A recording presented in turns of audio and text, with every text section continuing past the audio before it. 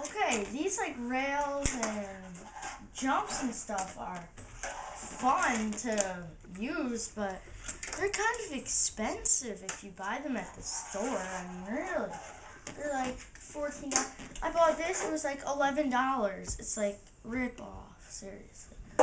Some cheap alternatives are either wood or the easier cardboard.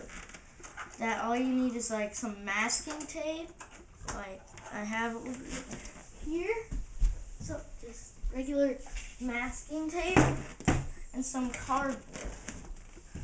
Yeah, to make like a rail or something, you just take cardboard and you just fold it over like 3 times so that there's this little part there and there's the 2 longer sides.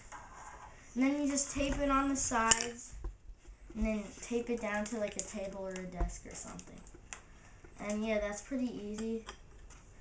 To make a jump, it's real easy too.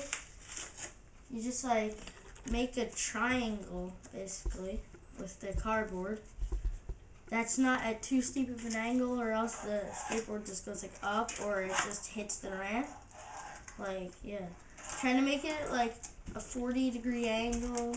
And mine has this little bump on top. It's not that good with that. It's actually worse than if it was just straight. But you can like grind on this and stuff. I didn't plan for it to have that.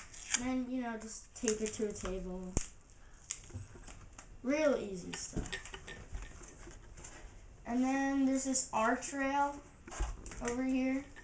It's not that good because it's a little wide, but if you make your skinny enough for your board, yeah, and I kind of taped it over and it kind of looks crappy, but whatever. So, yeah, you can like slide on it and stuff. And then there's this 360 loop over here. It's not that good, but at least it's a 360 loop. It's really crappy, actually.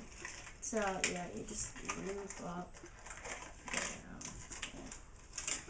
yeah. And then there's this really, really crappy thing right here.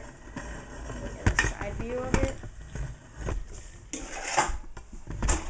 Yeah, it's like a ramp. It's a mega ramp. So you can like start up here. And you go down and launch off. It doesn't go far, though. And obviously it took me like a minute to build because look at the crappy design. And then my most prized cardboard masterpiece is my amazing half pipe. Well, you see, this is my other video. Yeah, it's my first video actually, so it's not that good, and this is like my second. So, and that one was called some awesome tricks in a half pipe that you should see. No, how to do some grinds and slides and stalls in a half pipe. So you just do that.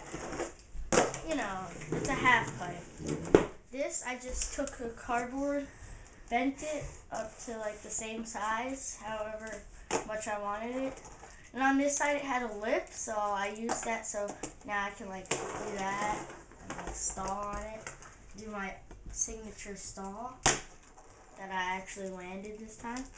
And yeah, just like just trace the cardboard and make supports for it and then a back.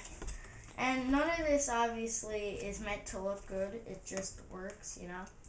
So yeah, that's basically it. And you can paint it or Sharpie it or whatever, so yeah, that's it.